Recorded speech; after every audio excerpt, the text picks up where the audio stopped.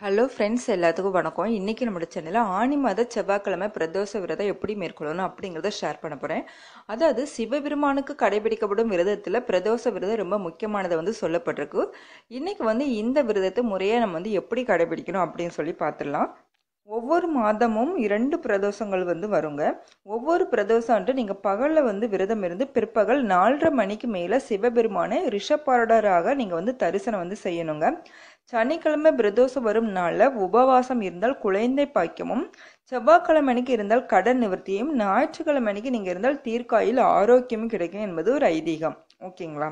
அதாவது இறைவன் தேவர்களை காக்க ஆழகால விஷம் உண்ட காலத்தை தான் பிரதோஷம் சொல்லுவாங்க.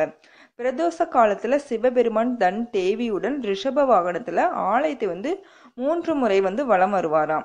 அந்த சமயத்துல முதல் சுற்றுல வேத பாராயணமும், 2வது சுற்றுல திருமுறை பாராயணமும், 3வது சுற்றுல நாதஸ்வர இன்னிசையும் நடைபெறும் என்பது ஒரு ஐதீகம். ஓகேங்களா?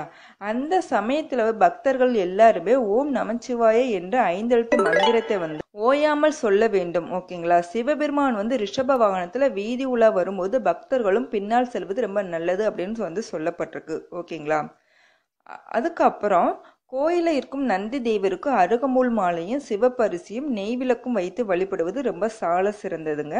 பிரதோஷ காலத்துல சிவலிங்கத்தை நந்தி தேவரின் 2 கொம்புகளுக்கு இடையே கண்டு வணங்கணும். இப்படி நீங்க பிரதோஷ காலங்களில் சோமசுக்த பிரதட்சிணம் என்னும் முறையில் வலம் இறைவனை நீங்க வழிபட்ட ரொம்ப ஒரு சிறப்பா சொல்லப்பட்டிருக்கு. ஓகேங்களா? ஓகே ஃப்ரெண்ட்ஸ், செவ்வாய்க்கிழமைக்கு பிரதோஷ வேளையில சிவபெருமானை நான் சொன்ன முறையில் நீங்கள் வழிபாடு செய்யுங்க. உங்களோட வாழ்க்கையில் எல்லா செல்வ வளங்களையும் பெற என்னோட வாழ்த்துக்களை நான் தெரிவிச்சுக்கிறேன். இந்த வீடியோ பயனுள்ளதாக இருந்திருக்கும்னு நினைக்கிறேன். இந்த வீடியோ பிடிச்சிருந்தா லைக் பண்ணுங்கள், ஷேர் பண்ணுங்கள். நெக்ஸ்ட் ஒரு நல்ல தகவலோட மீட் பண்ணுறேன்.